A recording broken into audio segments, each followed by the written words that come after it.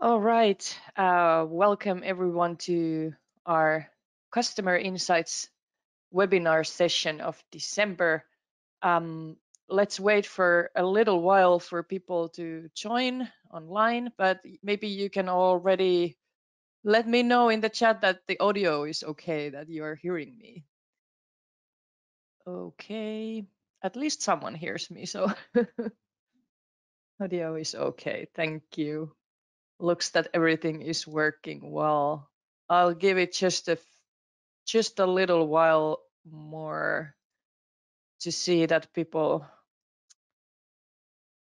come online. Also, for everyone to know, this webinar, like the previous ones as well, will be recorded. We will share this link after the session. We will send it via email to everyone, so you can also watch it afterwards or share it to your colleagues.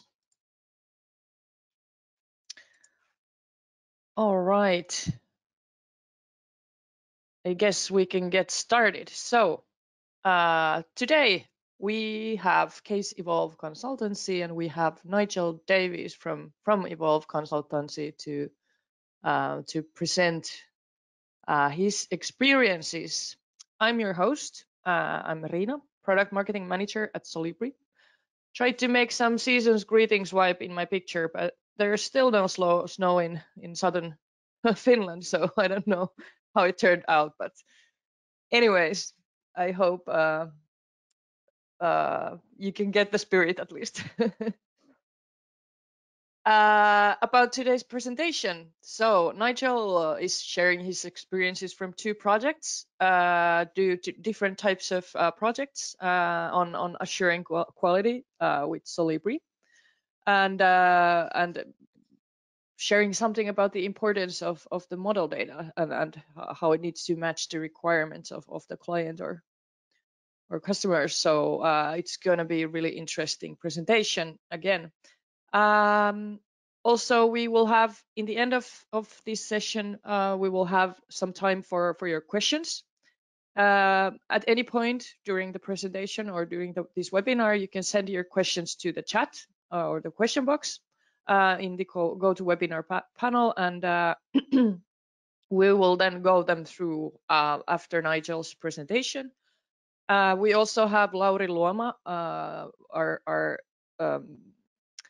customer success manager in Solibri. He's also online to answer if you have any Solibri related questions. So you can maybe also state when you send your question if it's for Nigel or is it for Solibri, so we know who we ask it from.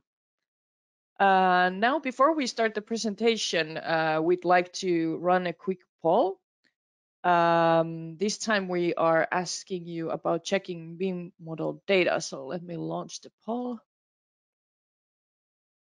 Here we go. So we're interested to hear about how you check your BIM models and the data. Do you check them? Do you check the data at all or no? I'm gonna wait a few seconds more to give you time to reply. I'm not gonna say minutes because I think it's not gonna take minutes. more like seconds. There are some answers coming in.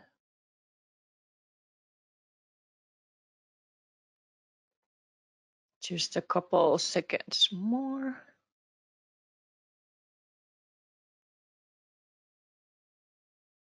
Now it looks like the majority has given their vote, so I'm gonna close the poll now. Thank you. And let me share the results. So almost half replied that you are checking the data, but it's always different depending on a project.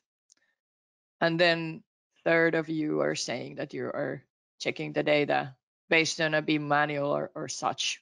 But there are also some people who don't check. So maybe you get new ideas from Nigel's session today on this. But yeah, now without further ado, I will hand it over to Nigel. Let me give you, Nigel, the screen so you can share it. Excellent, thank you, Ina. Okay, you should be able to see the screen now. Yes, And looks okay welcome. here at least. Thank you, brilliant. Thanks everybody for coming to listen to this talk about assuring quality. I'm sorry if you're looking at the camera, the light is on behind and it's a bit kind of bright down on the camera, but it's gone really dark here in the last 10 minutes. We've got a storm coming over, so I do apologize. Anyway, you don't need to look at me. The screen is far more interesting. So firstly, thank you very much for the introduction. I'll just tell you a little bit about myself. I've been working originally in structural engineering is where I come from. I've been working in the industry now for over 25 years. Work mainly with in the engineering and architecture fields, both for designers, contractors, and clients. And one of our specialties here at Evolve Consultancy is information exchange and assurance of data on projects. Excuse me. Myself, I was originally involved in the UK's PAS 1192, which you may be aware of, the document that was launched back in 2016 or 2015 to address the UK government mandate here for delivering BIM in projects.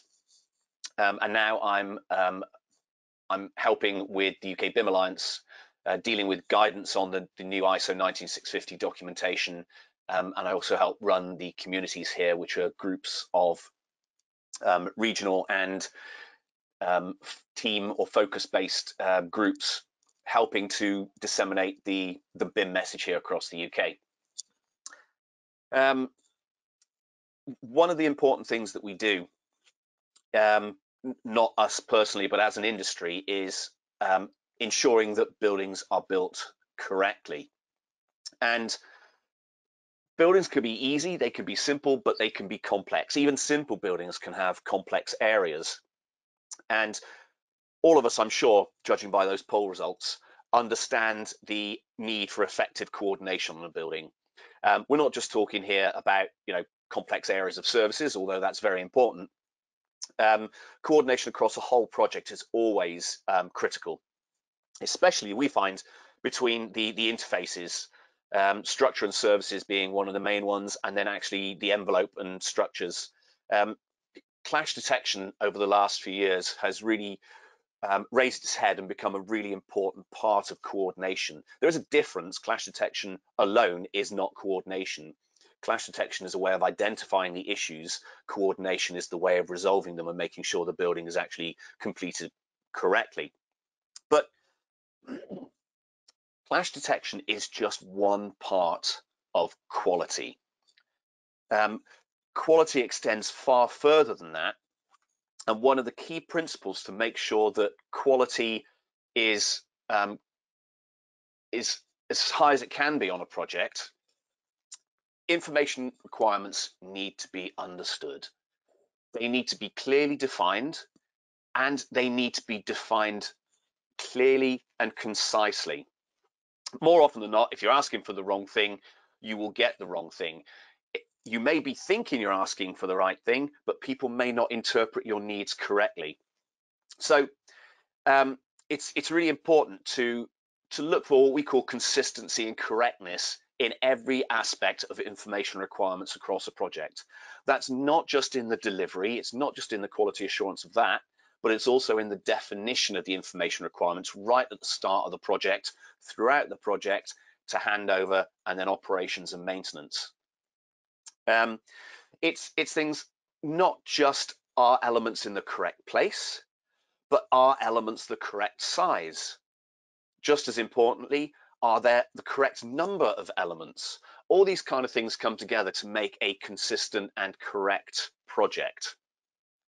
To do that, the way we recommend and we work with our clients to achieve is working to consistent schemas. And by that, what I mean is it's structuring your data requirements in a consistent manner. We're working in the construction industry, as I'll go into later, and things aren't always as ideal as we'd like, but we can always use the tools available to us and plan for those areas where our experience shows us consistency isn't going to be consistent. The idea of working to consistent schemas is something that comes up again and again in our works, both at specification and delivery, as I've said. And one of those things, to put it into context, is why we are handing over a project. As a designer, yes, you're thinking about certain things in a project, but this slide really sums up for the owner-operator what this information is all about. It's about understanding the 3 items that actually are described as what rooms and equipment are delivered in a building. What do I have? And where does somebody go to fix that? How do they know where that equipment is and how do they know how to access it? And in terms of maintaining it, how and when is equipment operated and maintained? People are talking a lot these days about preemptive maintenance and making sure that items are working at their optimal state before they break down. And without consistent and correct data, there is no way of achieving that easily. Sure, things can be done, but this data is the key. I nearly said golden thread then, but it is to a successful project delivery. Now, in terms of the UK, I should say a lot of us in the world are now aware of ISO 19650. It is an international standard which is developed from the 1192 series here in the UK, and it's been taken a little bit further. In the UK, we have a national annex at the end, and while it's not quite a mandate, it is it's an important aspect of the way that information is realized here in the UK. And as it says here, unless specified to the contrary, information models exchanged with the appointing party, i.e. delivered, should include geometric information or in proprietary formats or open data formats. So the model format that you use to create things or open data formats. Non-geometrical information should also be in open data formats, and it goes further here to say that it should be structured in accordance with BS 1192 Part 4 in the process of being developed into ISO 19650 Part 4, which is the UK implementation of COBE. And if you're not familiar with COBE, don't worry, I'll go through that in a little bit of detail later on. And then finally, documentation in open data formats. I'll talk a little bit more about the ISO standards behind those, but that's just important as kind of a framework to why we do what we do. Open data formats are key in my eyes to moving forward. But let me just give you a quick illustration of what that means and why in terms of authoring information models and the end result of facilities management. So here's a quick slide that shows a series of different tools. Now, in certain situations, there may be direct links, certain file formats that go directly between the authoring tools and the FM tools. And that's absolutely fantastic if there is. There's never going to be a more robust way of transferring data than a direct proprietary format designed specifically for that purpose. But that's not the case with all software. Certain software can't talk directly to other platforms. So in those instances, there's often a case where you have to go through another proprietary format to get your information into another system. In terms of then looking at the industry as a whole, that leads to a number of challenges, not least of which is having access to the object data behind the formats to be able to make sure that the conversions can be done correctly. But also, there are innumerous pieces of software out there that are being used for specific reasons. They all have to be able to talk to each other using specific formats. So that's a multi-choice result. Open data formats take that out of the equation.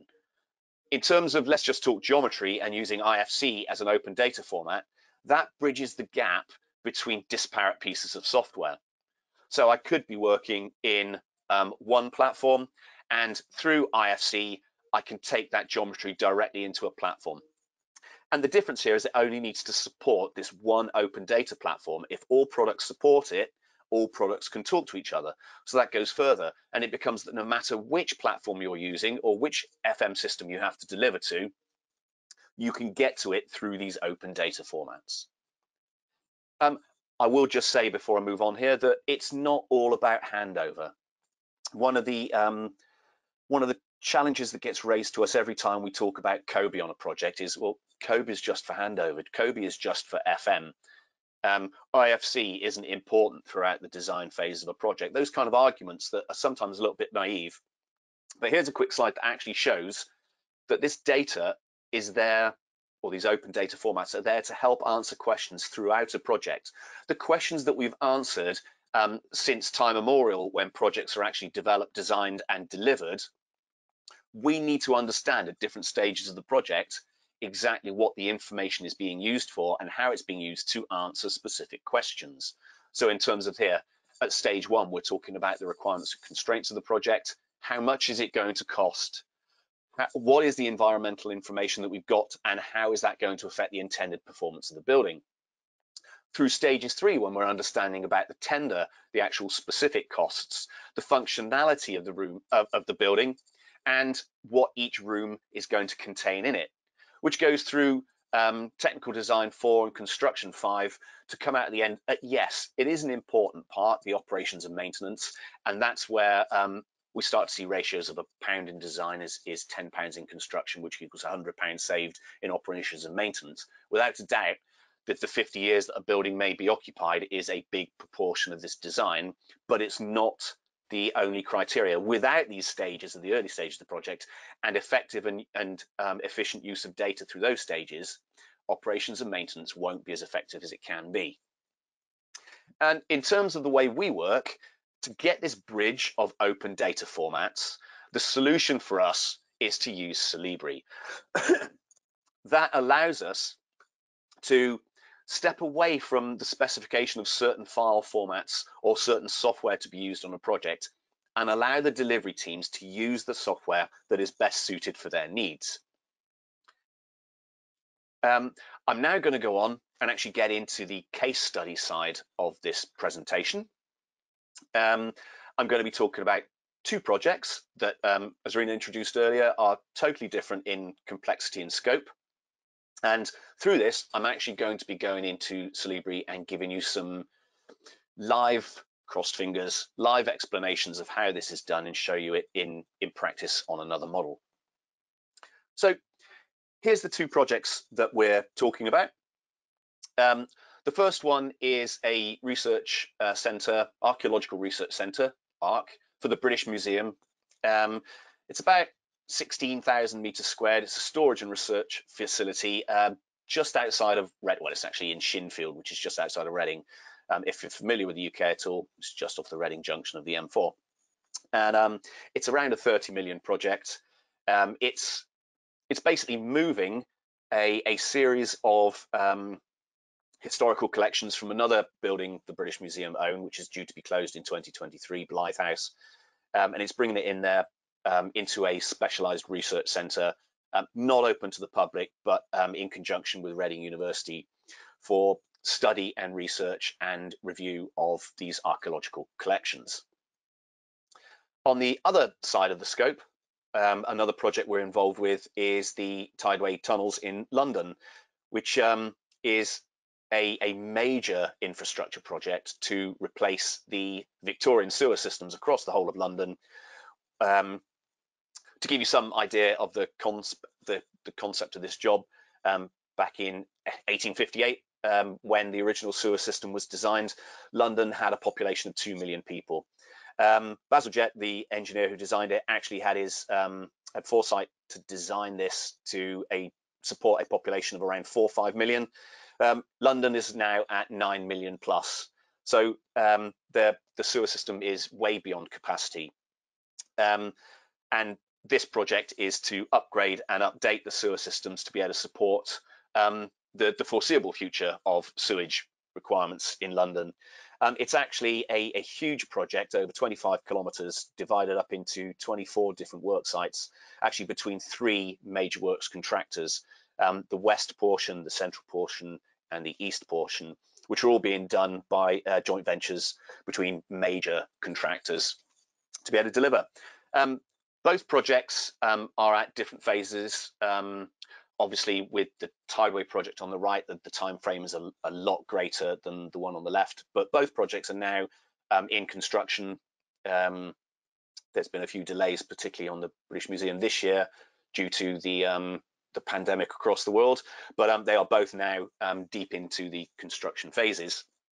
And that means that the data at this point is essential for both projects. So let's take a step back and look at, on both these projects, what was specified at the beginning.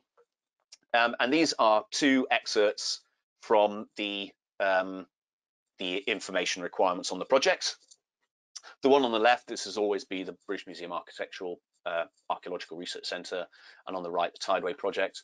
But as you can see, both of them are specifying the delivery strategy needs to be in open data formats.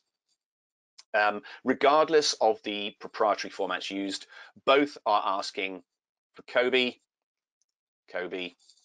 and both are asking for IFC, which allows this whole proprietary question to be taken out of the mix, and it also allows the quality assurance to know exactly what data it's going to be receiving. The reason these were both specified on this project is because they are ISO standards. There was no client instruction on what software to use, but these published international standards actually allowed the teams to work to recognized requirements. And if for those of you interested, there's the ISOs that actually back these up. We don't know how the data is always going to be used in the future. And so by dealing this open data format card, you know that you've got a strong hand that you can pass on to people should you need it. The data is always going to be there. The data is always going to be interpretable. But why were they chosen? Apart from being international standards, that's not just the only reason. The reason being that there needs to be some kind of data validation on the projects. Collaborative delivery is important on both of them, obviously, with a lot of disciplines working together. But it's on the British Museum project, achieving the asset information requirements is crucial. As part of the longer term strategy, standardizing on these open data formats means that the British Museum are able to standardize on input and output of asset information to and from facilities management partners. So they're not just specifying that COBie needs to be a delivery from the design team, they're also specifying that COBie needs to be an important part of the FM strategy moving forward, so that the software and tools can interpret that data directly. On the Tideway side, this is a huge project, and as it says there on the screen, there are hundreds of individual checks that need to be performed on each deliverable. Much of that is not easily automatable in the native formats. Sure, there are tools available. The project's being delivered mainly on DGN format. You can use the internal CAD standards checks in that software to identify whether the right layers are being used, for example. What you can't do is check the right information is on the right layer easily, because it's a line, it's an object. Is it on the right layer? By using something like Solibri, and I'll go through the process we've done to do that, we can take that and we can start to automate the classification data to understand exactly what it is and is it classified correctly, layer being one form of classification. Both projects have got detailed quality assurance workflows. I don't want to spend too much time on this because it's a bit too much on the screen to go through, but basically it's about trying to assure the data before it becomes at the point of rejection. What we're trying to do is work collaboratively with all the teams to make sure that they are building and helping them structure their data in the way that's required. So many times on projects we get to handover and there's a scramble to get the data that the client was expecting put into the model at the end, That's not an efficient way of working for anybody. The way this has to be done, in our eyes, is collaboratively from the start, making sure that people understand why and what data needs to be in there before it becomes critical. Now, we do that through a series of quality assurance checks. And to us, as we start now to talk about how Solibri helps us deal with this, the classification system inside Solibri is absolute key to this. As you can see on the screen there, the structures between the two, apart from the naming, they're very, very similar. What we're doing is breaking down the required data that we need and grouping that, pulling it out of the model, grouping it so that we can always interrogate it as we need to. Now that means even if the data we're receiving isn't in consistent locations, let's face it, we work with, not necessarily on these projects, we work with a couple of projects where every time we receive an IFC, it's structured differently because a different person is exporting that IFC. They're forgetting to tick the certain boxes that they need to send things out, and either the data's missing altogether, or hopefully it's there, but it's not in the areas we were expecting. What the classification system in Solibri allows us to do is to build rules in that find that data and map it to the correct location, so that instead of working directly from the data, we've restructured it into these classifications, which we can then use to interrogate the data, so that we know at our end it's always consistent and correct. Now, because of that, because we're dealing with a huge number of files, particularly on the right, and the data between the three main works contractors may be specifically in different locations, some of these classifications can get very, very large. But the point is, that's our problem. We do that. That's what we're employed to do on the project, is to structure this data in the ways that we can interpret it. The fact they're large or small doesn't really come into it. Yes, sometimes it takes a little bit longer to run the assurance rules, but the point is this works, and it works well. Once we've got the data structured in the way we can interrogate it efficiently and effectively, we can run these checks, we can sit back and we can wait for them to generate, and we always know we're going to get consistent results. It may not always be correct, because a project is never correct until the final delivery, but it helps us to identify those where those issues are much easier. Now, here's an example of one of those classifications, and this is where we always start. This is, in terms of anybody who's familiar with the classification system, I'll give you a demo on it later, inside of Solibri. This is the top level COBie classification. It's the COBie asset definition. We've taken it, we've edited it slightly, and what we've got by here, the screenshot here, is a default for the requirements of COBie. Now, when we talk about the requirements of COBie, we go all the way back to the national BIM standards in the US, the COBie annex for that, where all these requirements are defined. They're not fun reading by any stretch of the imagination, but there are certain things that we need to understand, and one of those is that there are typical IFC entities that would not exist in COBie. You can see there that some of them are excluded. I'll go through these in demo later on to make it clear. But effectively, the way we work the classification is everything is we specify that everything is right at the bottom line. Everything is included, and then above that we specify those things that aren't. They're excluded assets, and these are actually built, if you care about these things, from table 101 in COBie, in the COBie specification, which states the IFC entities that should be excluded from all COBie sheets. Now that is important. The reason I say that, and I go into detail about this, is understanding what the client expects of maintainable assets is very important. That needs to be defined right at the top level in the asset information requirements of the project. And to do that, here's how it's stated in both the projects. On the left, it's based on a simple classification system that says this is what we expect as part of our maintenance requirements. And on the right, the asset data dictionary that breaks every entity down on the project into hierarchical codes so that they can be understood. Actually, on Tideway, it's not just maintainable assets, it's maintainable and inspectable. So that extends the scope quite a little bit more. But the important thing here is it's important for the client to understand what they expect to receive. Even if you're working to COBie requirements, the client's requirements may not be precisely what COBie says is a maintainable asset. And so it's important right at the start of the project to define that.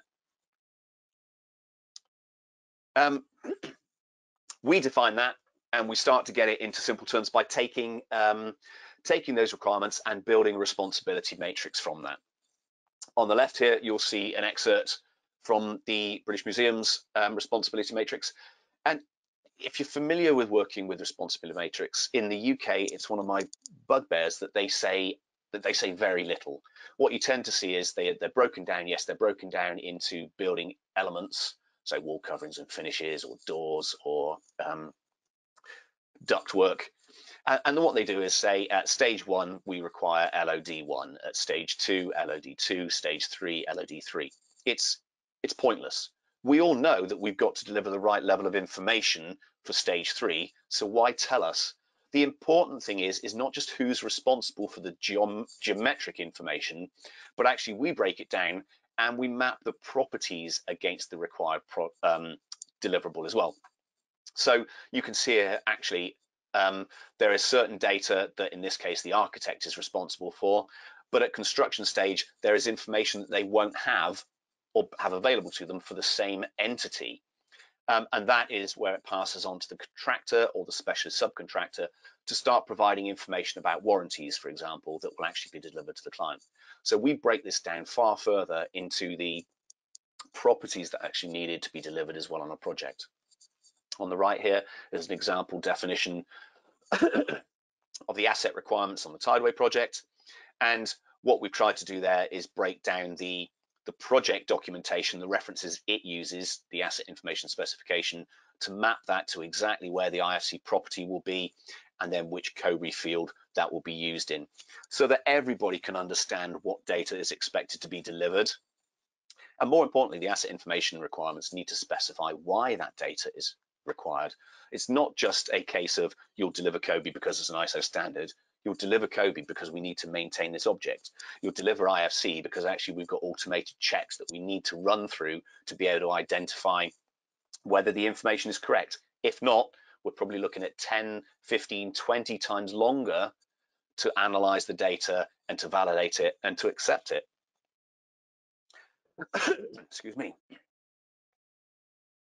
So the first thing that we then do is run things through a series of checks. Once we've got the classifications built, we run through a series of checks, and that can start to show us what information has passed these checks. You know, in this example, a simple check of whether the component has got a type associated with it. But all of those classifications are built for a reason, because we are asking validation questions to be able to accept that information. In terms of, in terms of the Tideway project there are certain requirements that we're checking there, that the asset location tag has been properly completed, and we can check that they are or they aren't on specific items. So I'm going to just take a moment here and go into Solibri. I always worry about live demos. They always tend to go wrong, but I'm trying to keep this simple.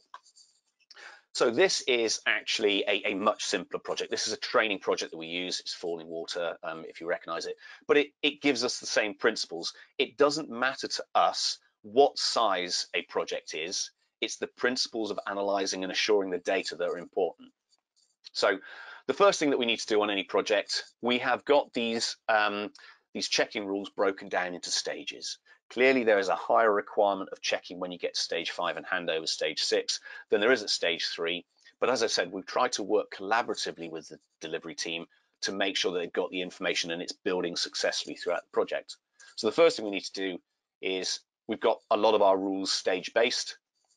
I'm just going to go in here into, well, let's go into stage 4, because that's what this demo is actually built around. And what I'm going to do is just go into the COBie extension. This is available.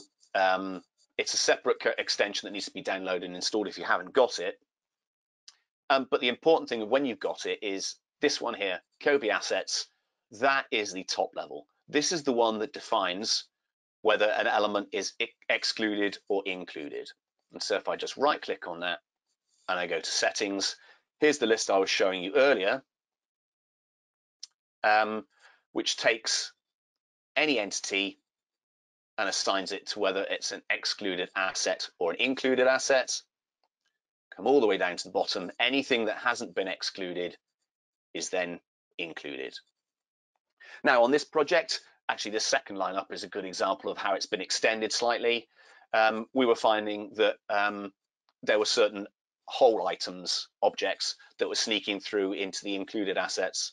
So we had to identify that actually they were all created with the name whole in them, so that we can actually pick that up and say anything that includes whole in the name becomes part of excluded assets, because nobody wants holes. They're not maintainable assets. So that's a good example of how these have been customized. It's a very simple example. As I said, that's built to the COBie specification table 102, actually. It says here in my notes, I said 101 earlier, but they both relate to exclusions in COBie. The other example I actually want to give you then is how we build these to structure the data from multiple sources. And the component name is a good example of this. Actually, it's a terrible example. Do apologize. The type name is the one I want, sorry. So I'm just going to go down to the type name field. That's better. So we have built this then. This project's actually being delivered in Revit. That's why the application is Revit. Anything else is classified slightly differently. But what we've done is gone through the elements that are being delivered in the IFC file. And we've built various classifications to split those out into classified or not classified. An example of that might be the furniture here. Furniture, actually covering is a better example, sorry. Covering here, we need to classify that differently if it's a floor covering or a wall covering, because the maintenance requirements are different. So we've actually looked here and we split the covering down into two different classifications. One if it contains the name floor, one if it contains the name wall. And that classification is actually assigned. The way this works in classifications is when you see =6, what that is doing is applying the actual column 6 as the classification name. So 1, 2, 3, 4, 5, 6. Sorry, that one. Name, floor and wall. We then hopefully have everything picked up, particularly in this project, as a nice easy one, and they become classified. In reality, what we'll find is that our entities slipping through into the unclassified list. That is then when we need to start going back to the delivery team and saying, well, your model now has 15, 16, 15,000, depending on the size of the project, unclassified components, they're slipping through. What that means is, in terms of quality assurance, it may be that we just don't have the right information that we're working to. In this project, for example, you can see we built in some custom columns here because, in this case, the building services team came back to us and said, actually, we've already got that data. It's actually stored in this parameter. Is it okay that you use that? Yes, it's perfectly okay for you to tell us which parameter you use. That's what we're asking for, and that's why we've got the responsibility matrix. You tell us where that parameter is actually stored. We'll just define these classifications to pull it out so we can use it.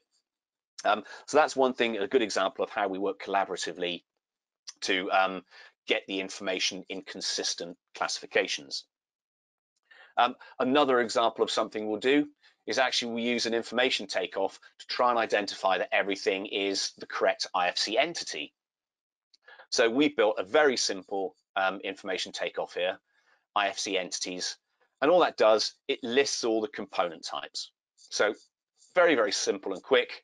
We can see that on this project now there are 10 beams, there are 444 members, but critically for us is that things that are supposed to be a correct entity don't slip through as a generic object, an IFC building element proxy. Because this is a test project, it's a training project, there is only one. And if I click on that, we can actually quickly identify what it is, and we can work out whether it should be a different entity type. In this case, actually, it's a hazard symbol, and it's something that is excluded from COBie. So in this case, we can go, nope, that one's perfectly okay. It can remain as an IFC building element proxy. We don't care about it in terms of COBie at this point. I may, if I get time, talk about how we deal with hazards and risks inside of the project, but that's only if I've got time. I've not planned to. So once we've built those, we've done basic in this case, I guess you'd call it manual or visual checks to make sure things are okay, we go on to the automated checking process. As I've said, we have certain things that are stage-based, and if you download the Kobe extension, there are a whole series of Kobe checks that are stage-based. They're a very good example of how that works. We've extended that actually to start looking a little bit more at the IFC and Kobe structures of the file. So for example, if I open this one of the checks that wasn't in there is that according to BS 1192 part 4, every floor must have at least one space. So we check that as a standard rule. And building the rules, I don't want to go through those in too much detail, but if we just look at this one quickly, all that's doing is checking that a floor has got a containment that is a space. You go forward, sorry, the other way around, a space, if you go backwards, it's contained by a floor. That is not empty means to say that it has to have a floor behind it or a space in front of it, I should say, to pass the rule. Now I'm going to run these very quickly because this is only a very small project. It shouldn't take too long to run. There we go. And what you see now is by running this check, just get that back up. This one example that I've been looking at, the floor must have a space, it's actually got an error. And I can check down here and see what is actually going on. If I click on this and open it, it says wrong value. Basically, it is empty. There is a floor 01 and a floor 03 that don't have any spaces, which is great because this model was built that way to actually test these rules. In all the testing that we do and all the building of rules, one of the most important advice I can give is build a test model with at least one case where it fails the rule and at least one case where it passes the rule. That helps you analyze very quickly whether your rules are working. It does mean that if you're working in Solibri, you need to have an authoring tool open as well when you're setting things up, but that's not, it's not a very difficult thing to do. But that's what we do. This model has got floors that we know are going to fail so that when we're demoing things and when we're actually going through training, we can show people how these fail. What we can do, in fact, is call up this item here, the results summary, which show a summary of there's actually only one that passed. And that's floor 2. Whoops.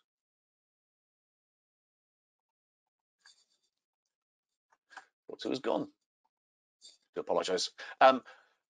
That's this space in here. We know that there's space in here because that's the way we built the model. And there you go. You can see the hazard symbol in there as well. So that's how we build these rules up. We try to always name the rules in a way that explains exactly what's going on. So this is quite clear. Floor must always have one space.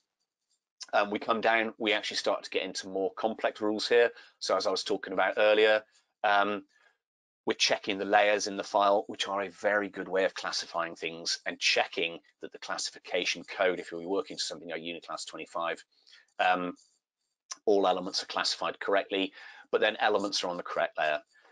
People say if they're using Revit, layers aren't important.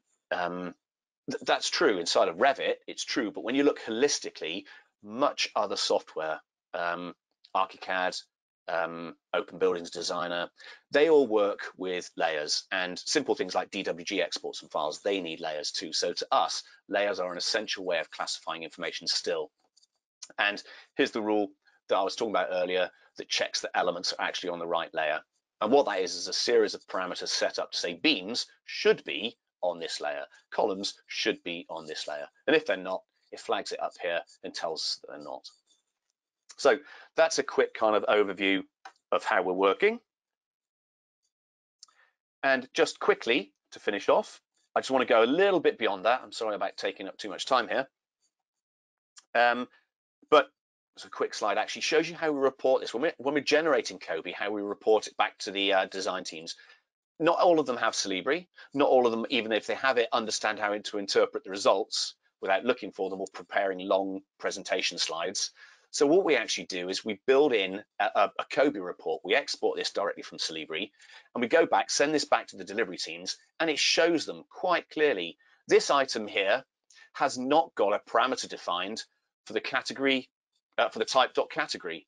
So they can see immediately and in a way that's going to be presented to the client exactly what is right and what is wrong. So just being aware of time, I'm just going to skip on past how we report things and just talk a little bit about beyond COBie. And we talked earlier that the British Museum are specifying COBie for their FM systems as well. Well, at the moment, they don't actually use COBie within their systems, but that's not a problem. COBie is the standard format that we're working to. If we have COBie, we can quite easily build mapping tables that take it directly into the FM system for the client. And this is one of the big benefits of working to consistent data. We don't have to specify on a project the specifics that delivery team will have never seen before of the FM system that is proprietary to any client. What we do is tell them to deliver COBie. Hopefully they're getting more familiar with that as time moves on. And then what we do is use an information takeoff inside of Solibri to actually generate the export to be imported into the FM system. So one of the powers and flexibility of making sure that these classifications are correct, we can just then call them up as an information takeoff and use them. And what this does, this one, for example, goes through each of the items in the asset list, and it applies a tag from the FM system. You can see there's an example of a tube, but I'm using doors here.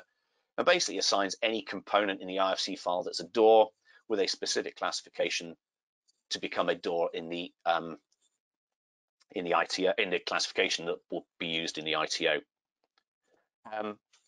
That then gets built as an information takeoff, and you can see our in fact, let me just jump back into Solibri for the last minute. Let me take you into that information takeoff live and show you that actually we have this, and it matches exactly the columns that are used for the import into the FM system. And even though this isn't the right project, I can take this off and we can see every entity that would be imported in the FM system on the screen as a classification. All I then have to do is report that out as a CSV file or an Excel file, and it can be imported directly into the FM tools.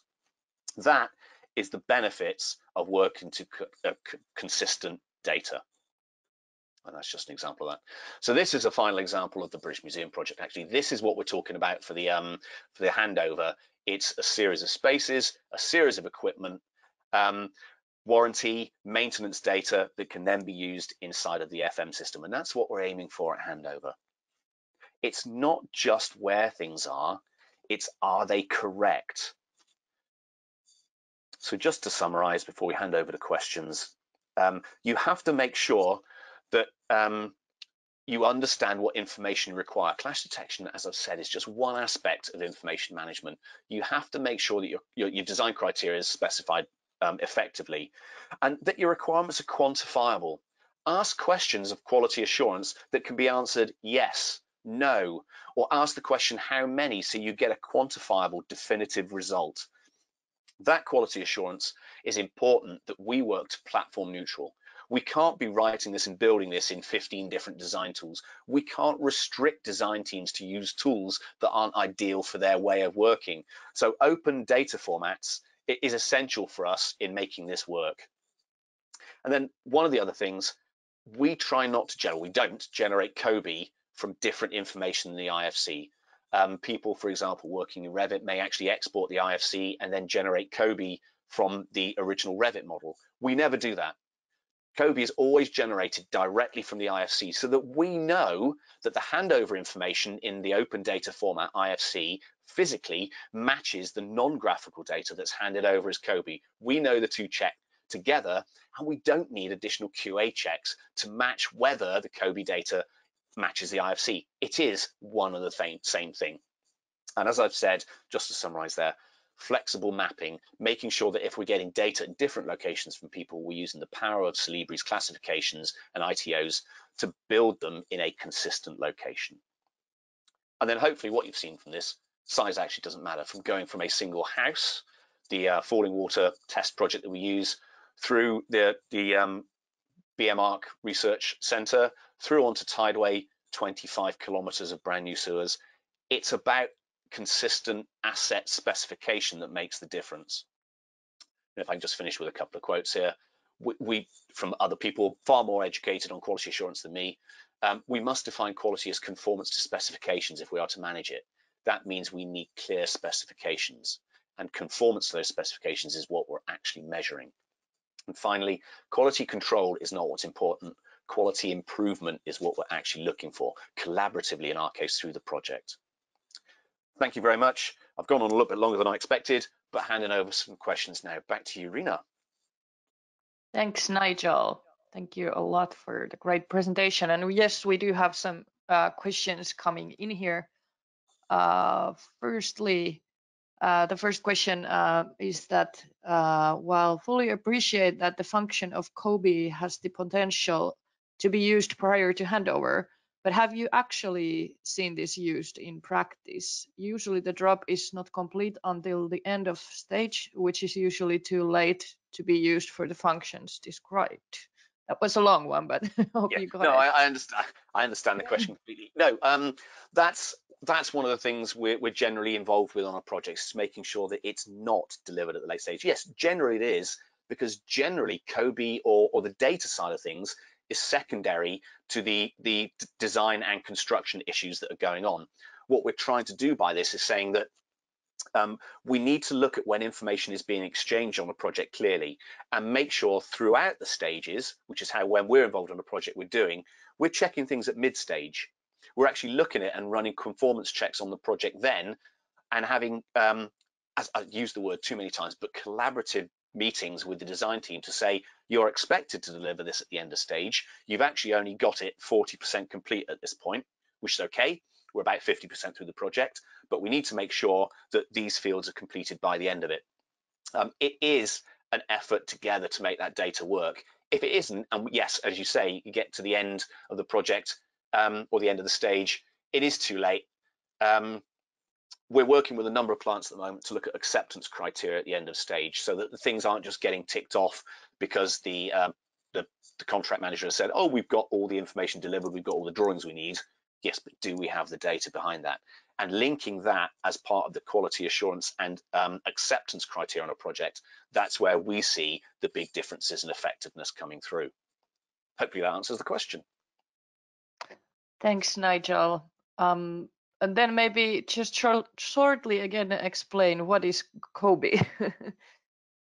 That was the question. Yes. Sorry, I did from. say that I was going to explain it slightly. I was going through this. So COBie stands for Construction to Operations Building Information Exchange. It's a long way of saying it's a format 99% of the time you're going to see as an Excel spreadsheet. And what it does, it takes the information that is in a project, formats it in a consistent spreadsheet way that you can see exactly what equipment is available in the project and where. Now, the way it works, just really briefly, is you have a number of different sheets, and they may be things like spaces, floors, components, types. In the components, that's a list of all the elements on a project. But then there are other columns in COBie that then link that back. And one of those in the component sheet will be the space. The component is then related to the space. You can go back to identify the space. The space will be linked to the floor sheet. And it's just a way of structuring data so that you can identify things on a project and understand where it is. It was, if you're interested, designed by the United Army Corps of Engineers to find a consistent way of delivering their equipment schedules on all of their assets across the country and the world. Very quick definition of COBie there. Thanks, Nigel. Hope that cleared it out. Then there's a question: how is the master data maintained?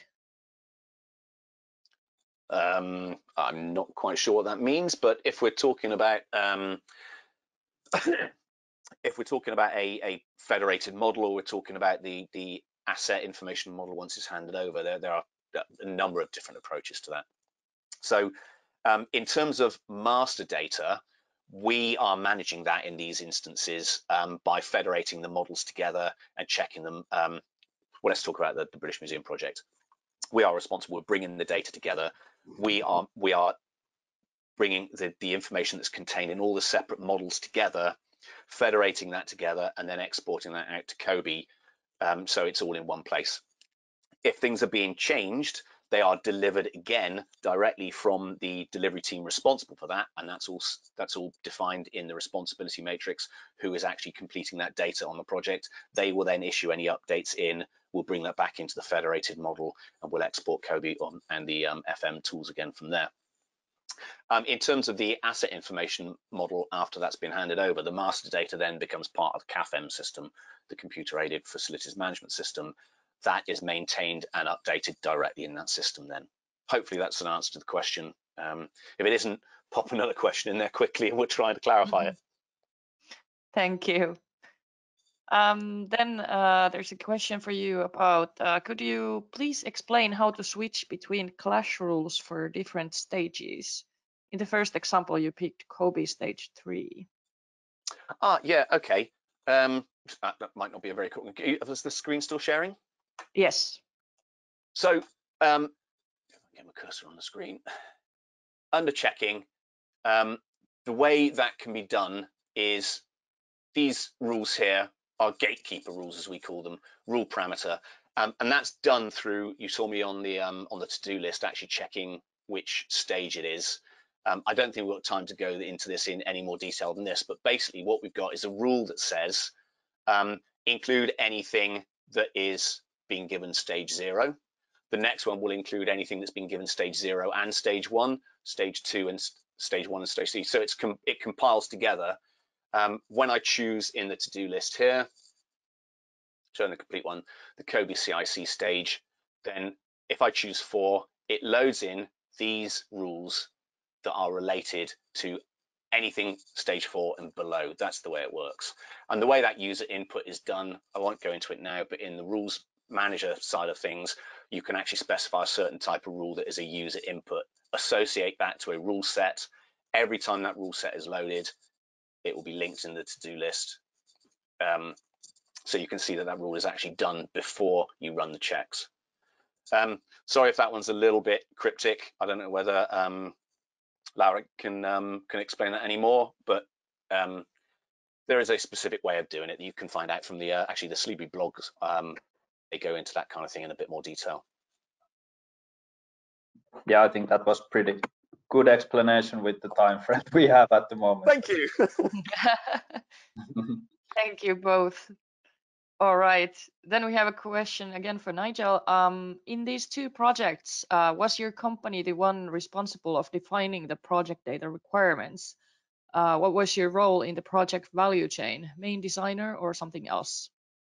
So we are appointed on both these projects as client-side information manager. I guess that's the best way of describing it in terms that particularly people in the UK understand.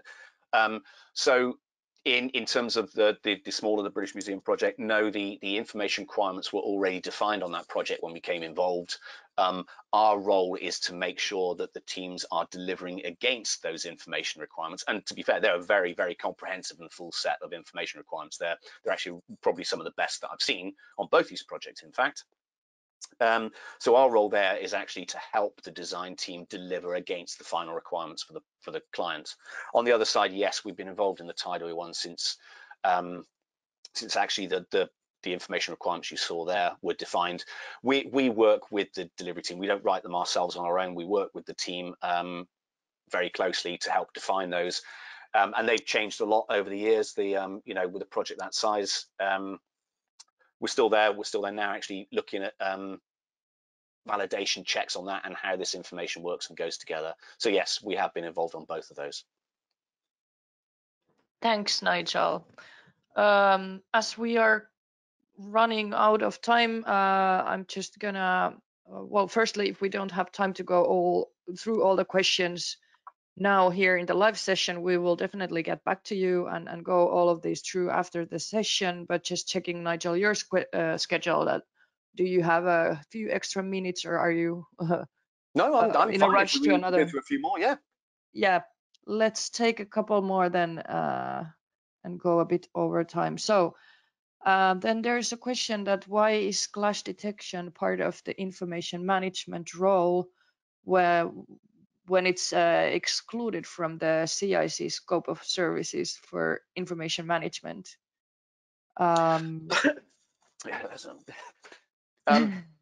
So we don't necessarily work to the CIC scope of information management. We work to the requirements of the client and what their scopes are.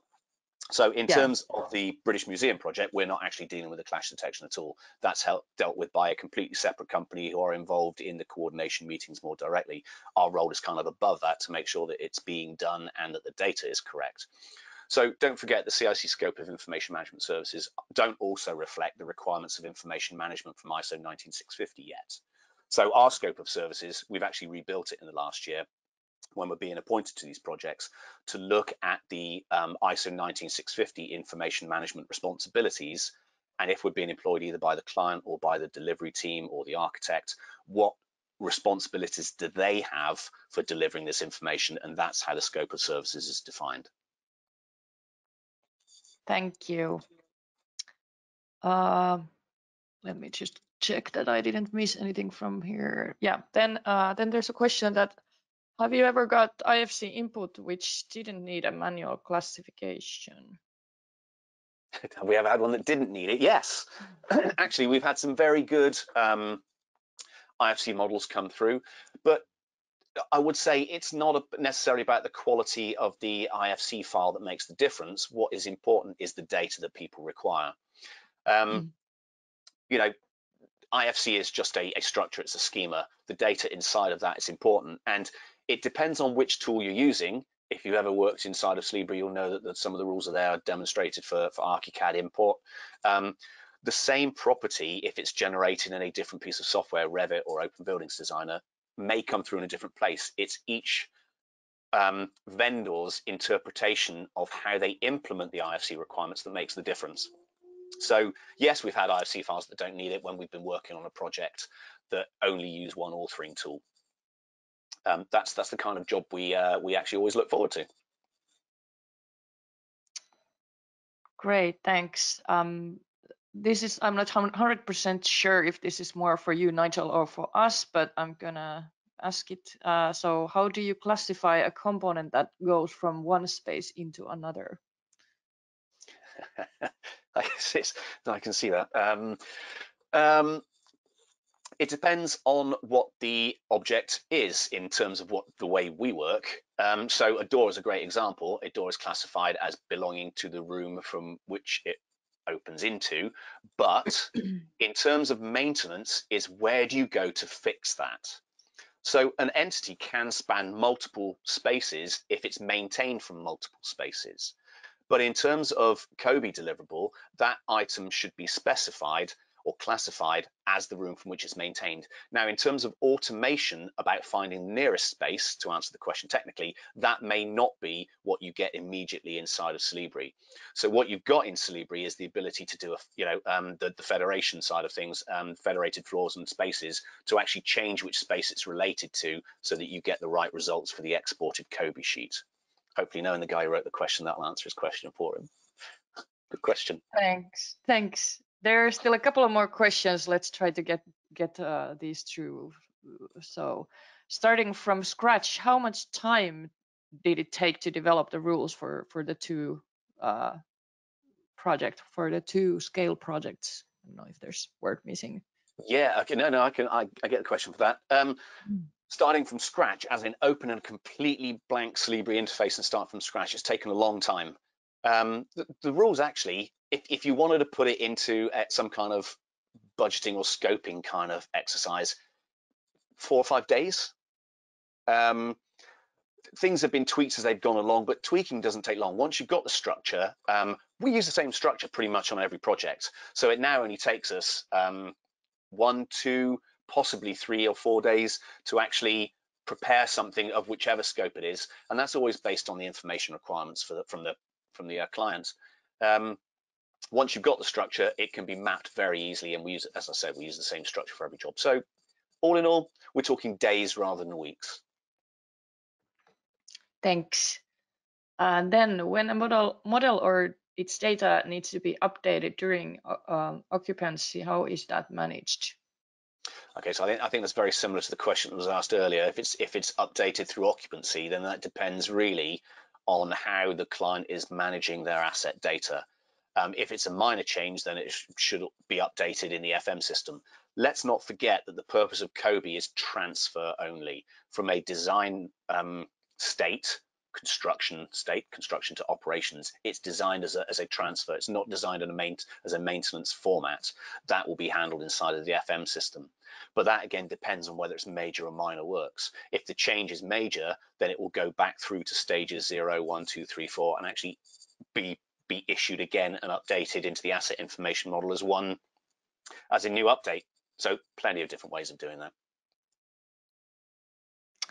Final question.